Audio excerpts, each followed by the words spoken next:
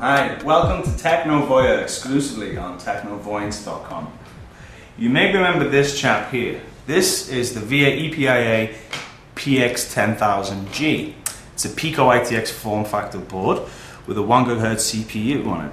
Today I want to talk to you about the latest addition to the Pico-ITX family. This is the PX5000EG. And as you'll notice, the main difference between the two is that this guy has a fan, this guy is sufficient with only a heatsink.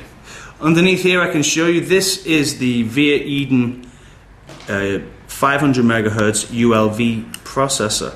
We call it a ULV processor because it actually, it's an ultra low voltage.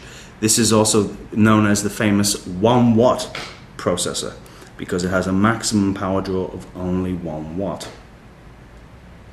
Like most of VIA's EPIA range of boards, this board was also designed with the embedded market in mind.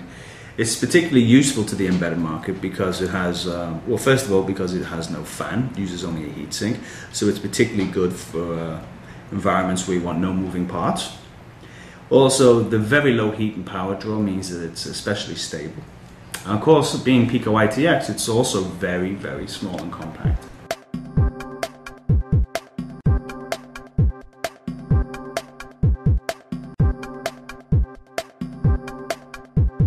Right, now if you go to VIAarena.com, you'll be able to join our Naked Pico Challenge. What we intend to do is, we're going to put this inside an ARTiGO system, load up Ubuntu and let it run. But we're going to make it naked. What we're going to do is we're going to take away all of the cooling. We're going to take away the heatsink and we're going to see how long it runs. Simply guess how long you think it can survive without any cooling whatsoever, and you can win an ARTiGO. So don't forget, go to VIAarena.com and join the Naked Pico Challenge.